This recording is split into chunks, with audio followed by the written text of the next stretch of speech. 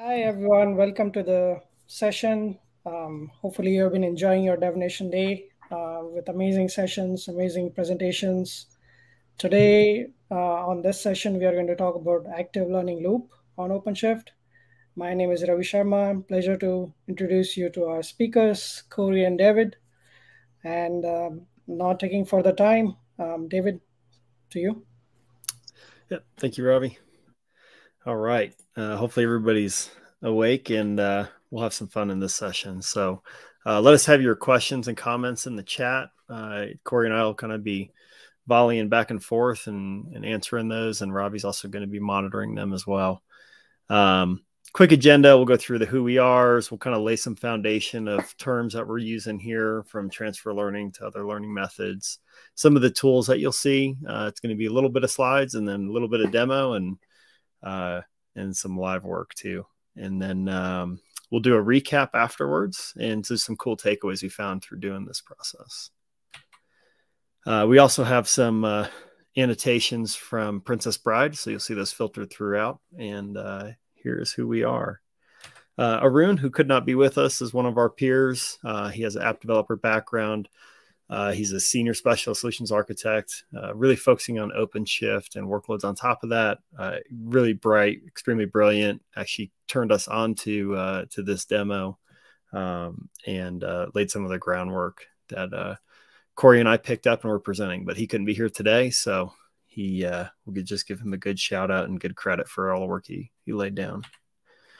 Corey, you want to go and introduce yourself? Yeah, Corey Lashkowski. I've been around to various places within IT, been in operations, been in cybersecurity, and most recently been in enabling workloads on cloud and OpenShift around data science. So that's what we're going to be covering today a little bit more.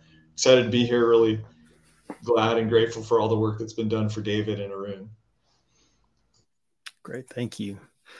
And David Marcus, been at Red Hat for 4 years. I was a defense contractor prior to this, and very passionate about the data science and AI space, and also very happy that GitHub is back up now. If anybody saw that it was down right before our session, so it's going to get real dicey.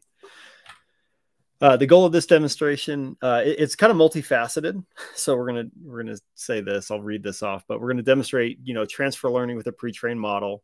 We're going to do that on OpenShift. We're going to deploy it, review predictions, and then demonstrate continuous learning, or this active learning, right? Primarily focusing on these tooling. There's a lot in here, a lot of vendors that have great stuff, but primarily it's like Label Studio and then running on top of OpenShift. So ultimately, the AI model is going to be classifying vegetables from unseen images. We had debated doing whether it's a hot dog or not, Corey, but that seemed like Silicon Valley beat us to that one. Yeah. So anytime we hear artificial intelligence, this gift comes to mind to us. You keep using that word, but I don't think it means what you think it means, and that's always fun. So some of the foundational knowledge, when we say AI in light of this demonstration specifically, like transfer learning. So instead of training like a full new network and building a new architecture of a model, starting with something that's pre-trained and just kind of like transferring knowledge into what we really wanted to learn. So taking this model that's trained on ImageNet data set and then focusing it to vegetables that we have. And specifically also the realm of computer vision. A lot of large language models are sort of the hype right now, but this is computer vision. Yep. Thank you. From the point of active learning, so active learning being a branch of machine learning that minimizes the amount of data for labeling. So really you're only labeling what's useful for your current model. And we're going to show that today. So if we want our model to know vegetables extremely well, then we don't really care if it knows what a Monster Energy drink looks like. And then other learning methods that you'll see here that are all capable, and the one that we chose is you could do pre-labeling where the model's predicting labels and you have annotators performing other manual functions. That's actually, you'll kind of see that here too, but auto labeling where the model's creating automatic annotations. I will probably point to that where that is. Online learning and active learning, I would say early on, I kind of got confused as to like what was the differences were here. And as we've really stepped into the space, versus like simultaneously updating your model with new annotations, right? Again, you're really just kind of picking the uncertain ones that you care this model to know about and training it on those. And this could be manually or automatically. So obviously you can tell we are have a dizzying intellect, but we did want to lay some foundation for these approaches and methods. This might be a good time if anybody wants to put questions in chat. I'll just take a quick breath and see anything so far. All right. Some of the tooling that we're throwing at this, data is the number one thing when it comes to data science or artificial intelligence. If we didn't have it, wouldn't have that either. So Kaggle, we're given attribution to where we got this data from. There's actually also a notebook up here that kind of steps through the exact vegetable multi-class classification that we're doing here. That handles a lot of the transfer learning. So if you're looking to learn more about this and step into it, go jump into Kaggle, get involved in the data science community. And again, this is where we got the data with, and we did cite this as well. Label Studio. So Label Studio is really the means of how we're going to be tackling active labeling, active learning, I mean, for this demonstration. Human Signal is a partner of ours who is really great in the space. They provide the enterprise version of this. So you have a Label Studio Community Edition, Label Studio Enterprise Edition provided by Human Signal. They do have a lot of features in there of like what you can do community versus enterprise. We stuck with community on this demo just so everybody at home could be able to recreate this on their end, to a degree, depending on if you have a cluster, if you're on local resources, and we'll explain that more. A big difference, I would say, is whether you're manually doing the active learning loop and kind of mimicking it or automatically doing it. Automatically is on the enterprise side. Corey, anything to add there? Yeah, so where this started out, also basically where their docs start you out is you sort of initialize a project for machine learning and start Label Studio. It's Python based, so you can pip install it, and then their initialization in their docs essentially got you to a Docker Compose. So you can do that all on your local workstation, and that's where we wanted to make it a little bit bigger. So we're trying to bring it up to more of a larger scale, something that's outside your workstation. Great. We've actually been working with them and in communication with them. Really cool group to work with. So our approach at Red Hat, just from an AI problem standpoint, is really going to be focused like on our portfolio, on our partnerships, and then on the community. We recognize that there's not going to be one turnkey solution. There's not one ring to rule them all. And in our portfolio, whether it seems like it addresses AI-based problems or not, a lot of times find its way into architectures. Our portfolio of our partners that exist, just like we're talking about Human Signal, again, provide just another capability that bridge gaps that we often find that, again, there's not one solution for. Yeah, in the field of data science, most like everyone has their preferences. They either were educated on certain tools or they've developed a preference of what they want to use. We want to be able to bring all those tools into the same place and put them in the same toolbox so that you have the autonomy to do what you want. Yep. And then the open source community, this is where the innovation's happening. This is where we're going to see. It's been that case for a while now, and we're just going to continue to see that. And I think data scientists in the field of AI have turned towards this open source to just really drive what the next thing is. Red Hat OpenShift AI is in our portfolio. It does include Red Hat OpenShift Data Science, which is a platform that you'll see today to really at least kick off the training and give us a common abstraction layer. So anyways, we're very interested in this space, and this is kind of like our approach to it. So time for a demonstration. Nothing's better than probably this gift to get things going. So I'll do a quick review of what we're going to be demoing, and we're going to cut over to the console. So kind of thinking of this very busy chart, however you want. But I'm going to just go ahead and start at the training side. Again, we talked about the infrastructure. You could run pieces of this locally. You could run pieces of this on a cluster. If you have any interest in either of those and want to reach out to us, let us know. And we have links to our GitHub. We're open source here as well. So we want you to try it and give us feedback. But we will be loading the data set. So we have our IDE pulled up. This might be your VS Code. This might be Jupyter notebooks within Red Hat OpenShift Data Science, might be PyCharm, kind of like pick your preference here. But our notebook here is going to be kind of preparing this data, downloading it from Kaggle, pulling it locally into S3 or an object storage, and we're using Minio here. Then we have notebooks that go through like the exploration, and they don't have like these black boxes around it because these aren't things you would typically pipeline. These are things that are kind of helping you understand what's happening and not something that you would move into an automated state. We'll do pre-processing. This is really common if you're bringing new images in or any kind of new data in. Really, you want it to all be the same and be very predictive for the model. If we're teaching the model something, we want it to be very consistent. So resizing, saturating, dealing with the saturation, making it a higher contrast and sharper images, allow these models to see sharper distinguishing like features between the data. We do visualization. We do build a model. So this is where we load up that pre-trained model. It's an Inception v3, which is trained on ImageNet. So it knows a lot of things. We don't want it to know all those things. We want it to know vegetables. So we do transfer learning on top of OpenShift in here against just 15 classes of vegetables. We save that model to our object store, which is Minio. We also push our pipeline code, which is going to kick off the retraining. And then we put that into production. So this is where you'll see Label Studio UI, where we're passing in new images. We do that pre-processing function, resizing those images and getting them ready for inferencing. We do run the predict in the Label Studio UI. You'll see this, and this is the model in the back end. And then this is where you start, really start your active learning process. I want to pick either manually or automatically uncertain samples here. And those samples, I want it to know those. I want it to pick things when it's confused on what broccoli is, or, maybe it's seeing a green pepper and it's confusing it with a bitter gourd. But if I have a green can of Monster energy drink, I don't necessarily want it to know that. So I'm not going to go label that. So I'll label those samples in the UI. And then I have my active learning Python scripts kind of recreating these steps below in code that will generate a new model and then load that new model into the UI and then kind of continue down that process. So this is one approach to it. There's several. All of these learning methods are capable with Label Studio. And then you have this manual versus automatic, capability based on your subscription.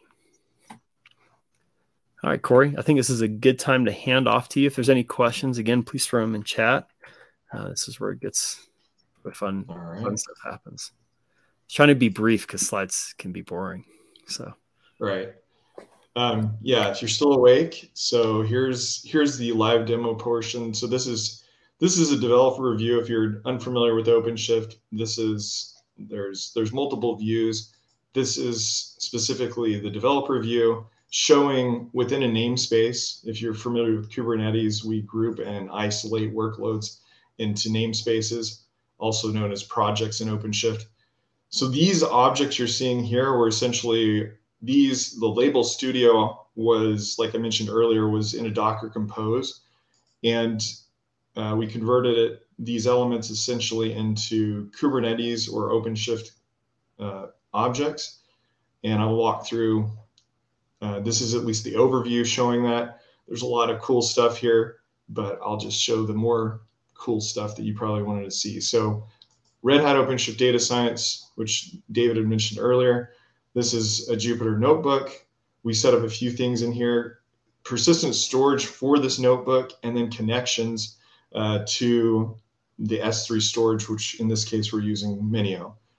So I'll just jump here into a notebook. So on this screen, you'll see a workbench. It's also a Jupyter notebook. Clicking open.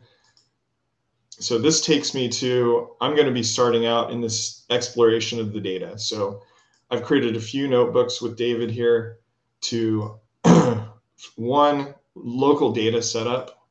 And I think David might go through this a little bit more, but essentially we want to capture. So one of the biggest challenges in data science, I would say, is actually getting data scientists to use Git. It's not a technical problem usually. And so capturing this and versioning it is actually one of the biggest challenges initially. So we create these notebooks, we check them into Git, which GitHub had a little bit of a hiccup earlier right before our demo. But I've captured all the steps to let David know and others that would be working with me how I got this data and any manipulation I might have done to it. Then once I've done that, then I want to put it into my S3 storage.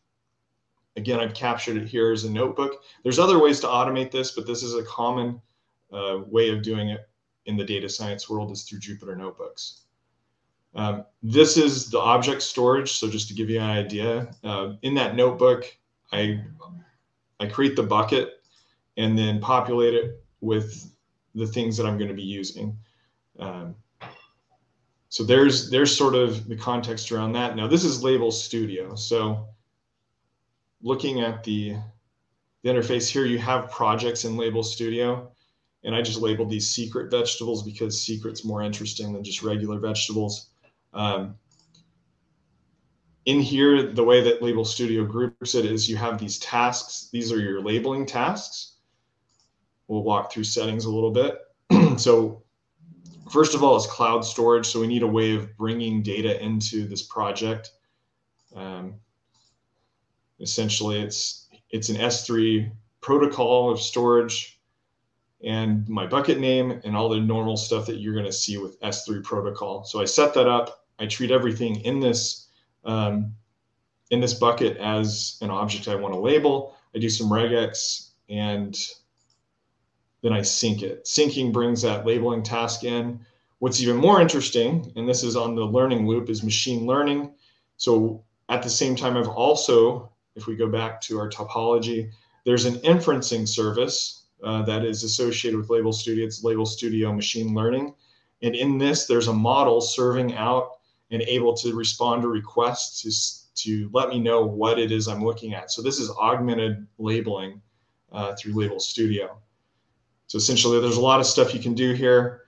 And we're going to just show you how it works. I think that's everything in there. The labeling interface. So this was some of the setup as well. Is we knew enough about the data, so we set up the labeling preview. So for the human side of things, we can see here are my choices. I'm only going to be looking at these and labeling these types of things. So that sets that labeling interface up. All right, so going back to the tasks. So I can do this. I can click on each one of these and be like, all right, what's this look like? Pretty sure this is a bean. And then I could manually go and check all these boxes. Well, I'm going to make my life a little easier today. And I'm going to send a job and retrieve predictions for this from my inferencing. So my inferencing service is supposed to respond. We'll see. Let's see here. So prediction results.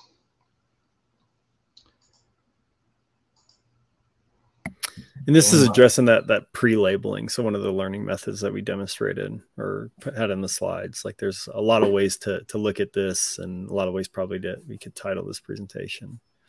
All right, well, let's try it one more time.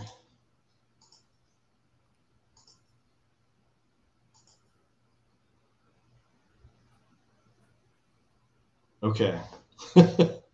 Live demos, nothing ever goes wrong. So this was working. I don't want to troubleshoot it right now, but normally what you would have here is once you go and call the inferencing, essentially in your actions, this will automatically label it for you. So you can just go and hit submit. So in this case, this would already be checked, and there would be a version up here that would show this model. This inferencing model said, this version of it said it was this vegetable. This is where you get to make your corrections too, right? So if it, right. Can you go back to the drop-down menu that you had a minute ago? Of the columns that you could select. Yeah, so down here. Yeah. Actually, go back to the screen prior to this. The bean one? Yeah. Basically, when you would want to essentially click on images where the model's predicting lower confidence than the rest. Oh, right here. Yeah. So yeah. Here so I think you can add that column here as well. So you can filter down on that. Like the model's maybe like 50% confident on these. And those are ones that you want it to know. That's when you go in and manually change or add a label to it. And that is what becomes your new training data set. Right. And Corey, what you were showing earlier is you could point to in the settings that you kick off retraining when new training data is available, right? Right. And so once you get to this port, because this is the community version, there are some integrations with the enterprise one, but you can export what you've learned into various formats, and then you would integrate that with like what David's saying about retraining. So your version 1, version 2 of your model is going to progressively get better based on the feedback you're getting from this process. Yeah. Yep. And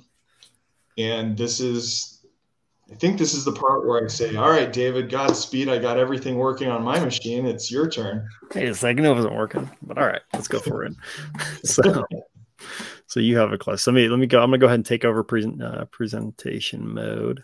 So while you're setting up, I'll talk a little bit about. So this is a common situation that things sort of get tossed over the fence between personas and also organizational roles.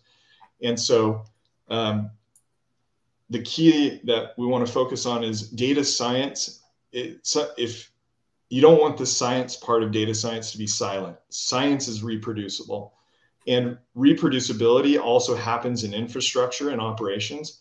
And that's what David's going to show here is he has a brand new cluster. I had it working. Well, I had the stuff set up on my cluster, and we need to get him to the same place that I was at.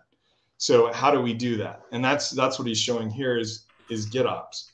So being able to capture all those artifacts and then deploy them in the same state in a new environment. And so we're doing this through Git.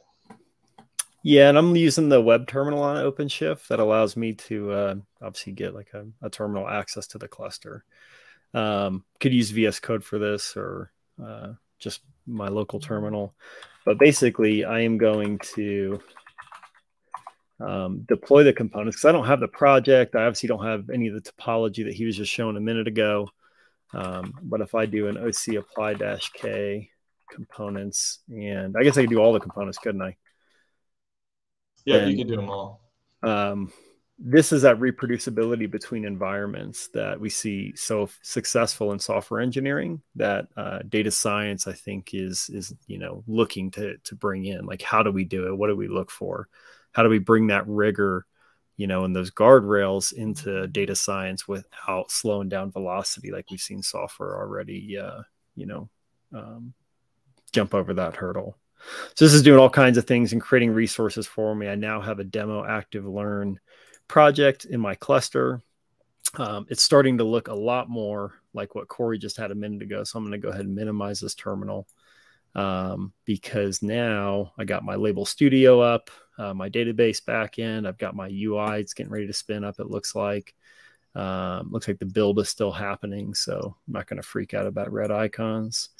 I have my Minio storage that Corey was talking about, and I have my serving engine. So let's go take a look over at roads. Unlike the perspectives that we're going to drop down here for data scientists, we'll go ahead and click on this. All of this is installed via operator. Let me go ahead and close some of these in the back end. And this is my Red Hat OpenShift Data Science UI. So I can do all kinds of things. I can spin up just a notebook if I want to do some ad hoc exploration. But Corey looked like he had a little bit more set up. He actually had a whole project set up. That project's tied to a namespace. There's other projects I might be working on. But this one looks like the only thing, Corey, I need to do is just set up my Jupyter Notebook instance, which I'd probably do anyways. And I figured you probably want to set it up with your stuff anyway. I have GPUs. So, yeah. Yeah, it's the 80-20 rule. You spend 20% of the time doing 80% of the automation. I didn't want to spend 80% of the time doing 20%. Yep, exactly. So I'm going to name mine GPU since I have them. These are supported notebook images that we have with Red Hat OpenShift Data Science. So that's a couple of options. We can customize them. So like usually for computer vision ones, like we'll need like Mesa libgl. And we'll customize that and like build on top of an existing notebook image. I am going to select at least a GPU since I have a nice big old EC2 instance. And I don't need to create new storage. I'm going to use the existing one that you already built for me, right? And then my data connection is going to be the same. So I don't have to know all the crazy app dev system engineering work you did here. But I can still take advantage of it. And also your credentials to Kaggle. So if you're starting fresh, your credentials are going to be different than mine as well. That's right. Yeah, let me go ahead and edit that because I need to put those in here. So I can put those in as environment variables, right? So this is a config map. Should I do it as a config map or a secret? Probably secret. Let's do secret whenever it's a login stuff. Okay. All right. If you say so. I mean, I just like to commit. I already know all your usernames and passwords, but because I put them all in Git. 1, 2, 3, 4. Exactly. Actually, I'm going to delete that. I'm just going to add another key value pair for my Kaggle key. So in order to get this data and do it the right way, go again, create an account at Kaggle. Super easy to do. Give you a username, allow you to create a token, and you too can create this data. Cannot do it because the object has been modified. So I need to refresh this, don't I? All right, let me back out of here. Do an edit, nope, not edit project. I need to edit my workbench. Okay, let me do this one more time. I think I was just too slow. All right, key.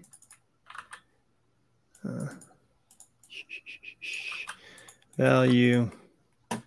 And then you could automate this too, so I don't have to do it, right? Yeah, we could have. Oh man, that'd be slick. I wouldn't have to know anything. All right, there we go. Now my workbench has my environment variables, so I'm not putting them directly into my notebook and then not having to risk putting them into Git and then someone Bitcoin mining against me. All right, so this is going to spin up. Like Corey said, you have a lot of capability here from workbenches and storage and data connections. You can configure model servers here. Again, Reason Label Studios model server here. From an administrator perspective, you can make custom notebook images and, again, bring your own packages that you feel are important from like starting at a baseline. Because my notebook is up, I don't have to song and dance right now. So I'm going to go ahead and log into the environment and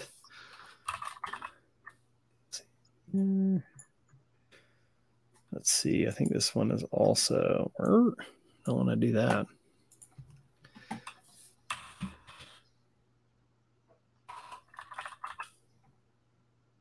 So hang on one second. What did I lose here?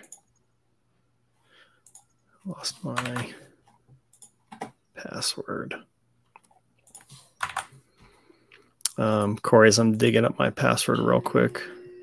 Yep.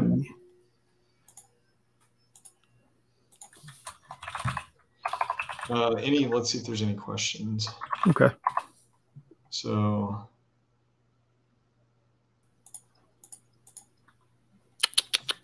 all right. So we got a question. Let's see. Why was CNN chosen? We just did that because of honestly, it's a there's kind of like more material. It's like a little guided tutorial. So we're taking pieces from Label Studio and from Kaggle and kind of merging them together just to make a demonstration that was, familiar. Yeah, something that others could follow too. Yeah. So do we do any? So did you perform any comparison using VIT? No, we did not. Not yet. Not yet. But we can. Or if you want to jump in on the project too, we can do that also. So hang on, Corey, I'm gonna write you on the side real quick. Hang up. I just got logged out of Google and everything. Sorry. It's that time. It's always you get signed out right before you need it. Right at the right minute. Yeah. Yep. All right. Let me try this one more time.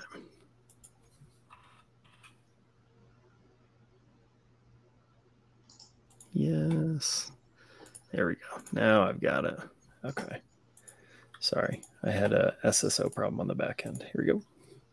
Okay, so full RBAC control. It's good because I obviously couldn't hack it. It's super easy. But now I am logging back into my environment after a quick password recovery. So this is going to launch the Jupyter Notebooks while this thing is spawning in the background. Again, you can see that I had all of the, oops, something went wrong. Here we go. So I had all of the same setup that Corey was having. So again, reproducible science in the sense that I can do what Corey did on my cluster, even though I have different infrastructure and kind of do different things. So now I'm here. I have a GitHub environment. I don't have my GitHub environment cloned in here, which is okay because I don't really want to do that anyways, but I am going to clone it in myself, so I don't need him to automate that.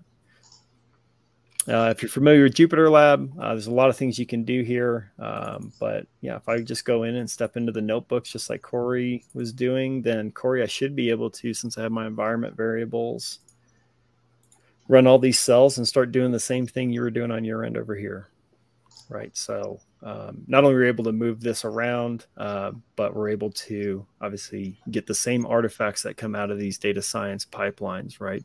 Not only the model itself, that I'm going to recreate on my own side for model training, but also the pipeline code that got it there. And we're seeing both of these be very important to promote to environments, just like we see in software engineering. It's promoting the artifacts. So I'm getting the same data that Corey has. I'm going to go through and set up my S3. And so now we're sharing, we're kind of working in familiar environments. We have our own nuances to our own stuff where he's on CPU and I'm on GPU. We can see it's uploading my data to S3, which is my menu object store. Obviously got a ton going on here.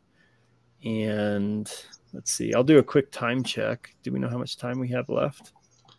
I think we're at 32 minutes. Okay, cool. So we can keep cruising through this. I'll step through the model training notebook. Again, this is one that does exist out on Kaggle. I think it does demonstrate a lot of important methods, right? Especially if you're just getting started or if you are very familiar. I think the one cool thing about this is as I was stepping through this notebook, let this thing finish before I keep going, before I kick this one off. But one of the really cool things was that you kind of get to see, it looked like it was when they published this notebook, it was probably based on like TensorFlow 1 or early TensorFlow. So some of the functions are deprecated. Some of the optimization here doesn't exactly exist.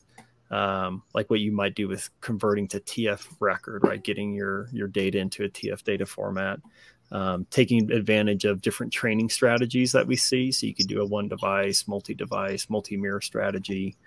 You can also update a lot in here as far as like data set pre-processing and go ahead and cache and pre-fetch that data as it's being bashed up into the model for training. So there's a lot of opportunities for improvement on this one.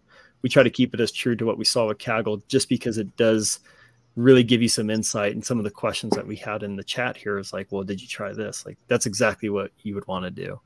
We just wanted to more demonstrate like how you would tackle this process on here. And what I would imagine is, yeah, after we get to model version 2, I do need to explore with other model architectures. In all honesty, I would do it getting to model 1, right? Which one is kind of failing the least, right? And which one do I want to spend cycles on, tuning and, improving, right? And finding these parameters that I think are optimal based on my first pass at the data. But I think a lot of focus is on model version 1. I think model version 2 is more important. I think there's a lot in industry that would agree with that. This is really showing like, how do you get to model version 2? Let's see if this notebook is done. Looks like it is. So this notebook is going to take a while, but we'll go ahead and run it anyways, because again, this is what Corey ran on his side. And this is what gave us our first model. This is also what gives us our code for our active learning that allows us to continuously learn right from that Label Studio UI. Again, we have to manually kick it off, so we won't do that here. But there's like our model training.py file. A couple of ways to get from Notebook to Python. Kind of pick your poison here, whichever you're more comfortable with, using plugins like NB-Convert. You could launch this in your IDE. You could have a notebook image that is using code server.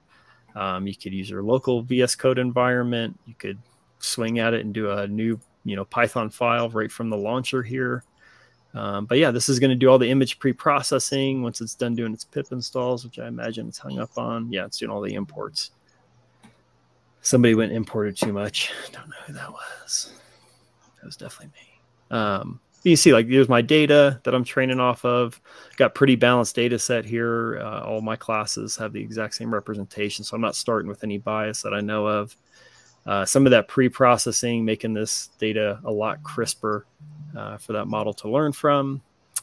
Just looking at some of the same classes and different images, making sure it's not all the same, red and green pepper, for example. And then one from each class. So, what do each of these look like? Like, how different are they? It would be kind of fun to throw a green Monster Energy can into this. The data set preparation, again, a lot of room for improvement here. The model building, again, where we're pulling in the this pre-trained network. Tons of layers, tons of parameters already on this thing. I've built models from scratch. Always fun to start with one that's done for you and optimized. The model training here, again, we're on GPU.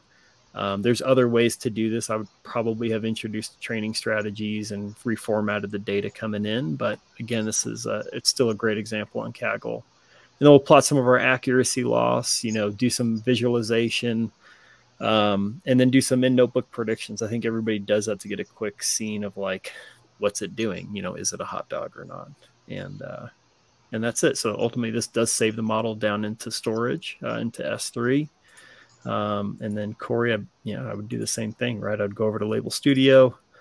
I'd go and create an account. I'd get the latest news from Heidi.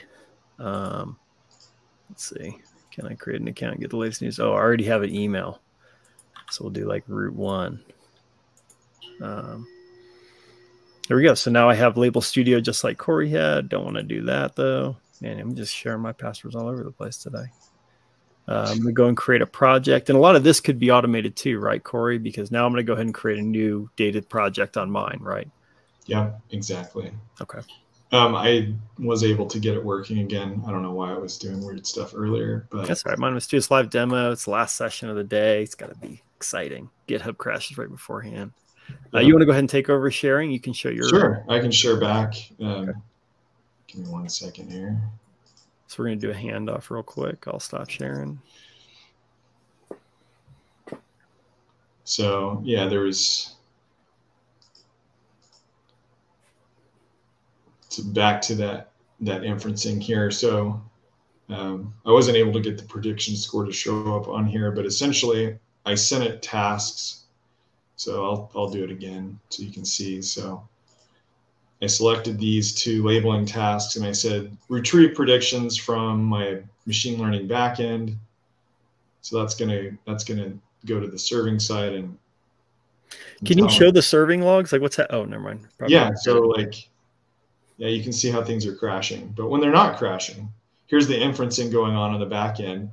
So it's saying, here's what you're looking at.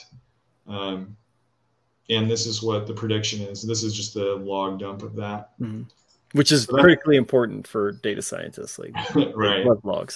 That's the real data. Go ahead, sorry. Yeah, so in this case, these are all beans, but that's just because the way I had to import some stuff to... yeah. So if you change this label to like it's this, you think this is a bitter gourd, right? Or brown, yeah. Right? Then the idea is you would hit submit and it would save that new pair down that this image is this label, and that starts your new training data. Yeah. But it's already pre-populated, so it's kind of jump-started you with it. And this, so here's the interface I was talking about earlier. So this is our first model that we use to inference with this. And so it keeps track of that every time you run it. So if we have version 2 or version 1, version 2, it's going to say it detected this on those versions. So you can keep track of the versioning even in the labeling itself. Yep. So that helps to improve your model training as well. Yeah, yeah. I think getting production data and getting focused production data is important. But it does do a lot of the auto labeling here. So where we're doing some of the manual selection under these actions and under the settings, especially if you have the enterprise edition, you can do a lot more. So like on this first one, if I had the retrained model available, so now I'd go in here and you'd see the various versions. So you'd be like, all right, here's the initial one. Then I labeled it, and then here's my new model more accurate. Yeah, is it more accurate? So basically, it said, yeah, you're labeling it wrong, buddy. Try again. So with the time left, I think we'll go ahead and just do a closing slide. I'll take over presentation again. And my model is still training in the background because it just is. So we got a couple more epics, but we'll let it keep cruising through. Again, you can run all this on your side. And let me go back into trying to connect. Oh, man. I'll go this route. Here we go. Slideshow mode. Okay. Anyway, so things that we geeked out about this demo is the reproducible science here, right? I think that's critical. It's not something it's something we see in software, but we see it differently. So being able to go between environments, being able to go between different resources, I think is critical. The time to second model, right? I think, Corey, your famous saying is like the problems are bigger than your laptop.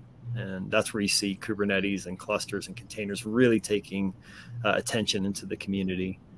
Artifact portability. So this is really important, not only for the models themselves, which there's a lot of attention focused on, but as well as the code that got the model there. So I think as you see the difference in environments that data scientists might start in and where the model ends up in, how that model got there is how you can enable this continuous learning cycle. And then, again, just for continuous improvements, we know models don't get better with time and age. They tend to get more complex. The world tends to change, and we have to adapt to that. Corey, any adds here? No, that's just also the other thing is having the ability to collaborate. We didn't really talk about that, but yeah, this is highly collaborative as well. Bringing things into a bigger platform, that's one thing that you don't always get. Like we like to have control or autonomy on our individual workstations, but bringing it into a cluster, you still can do that. You just need to learn how Kubernetes works and OpenShift to declare those things, but it opens up the opportunity for collaboration. Absolutely. So this is the end of the book answers from the agenda that we provided. We've just sucked 1 year of your life away, and it's the end of the day. So otherwise, if you want to try this yourself, if you want to contribute to it, it looks like there's some great ideas. We can do some questions real quick. And yeah, thank you very much for your time. We really appreciate it. You know, there's probably a lot you could be doing, but sitting here with us and watching us fumble a little bit is probably cool too. So Thank you, David and Corey. That was amazing. Certainly informative for me, at least. I learned a lot. So I don't see any more questions. Rafael, you asked some questions. Thank you so much. yeah, thank you. If any more questions, feel free to post them in chat. Yeah, sorry for any short answers. It's difficult to multitask for me, but do appreciate the questions and reach out if there's any follow on, or get involved if you have suggestions for improvement. Yeah, there was a lot of stuff that we had to condense down from like really big to like the time. So this is just a very big subject. There's a lot of different specialties and areas in this, and you'll never be bored. I think if you're operating in the data science or machine learning area, you're never going to run out of work. Agreed. Thank you all. Awesome. Thank you. Bye.